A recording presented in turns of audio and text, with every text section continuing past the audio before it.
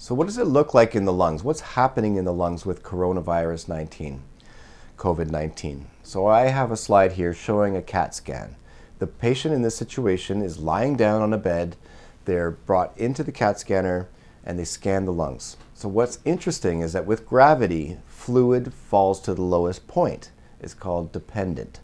And so we can see in this CAT scan that the lower lung fields, so that's the darker fields on both sides, that there's a fluid collection on both sides. That is a sign of badness, serious issues going on in the lungs, because the white parts are not supposed to be there. So we can see again in this CAT scan that a person who's lying down, that there's inflammatory fluid collecting at the bottom parts of the lungs, and this affects gas exchange. So the person is not able to get enough oxygen into their blood, and they're not able to blow off enough carbon dioxide.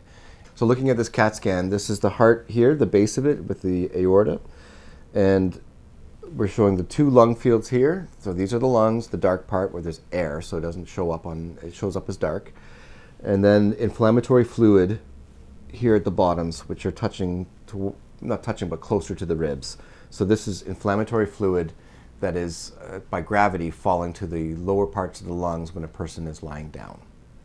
So to summarize, what does it look like on a CAT scan or an X-ray? COVID-19 pneumonia. It looks bad. There's fluid collections, and these impair gas exchange. Stay smart and be safe.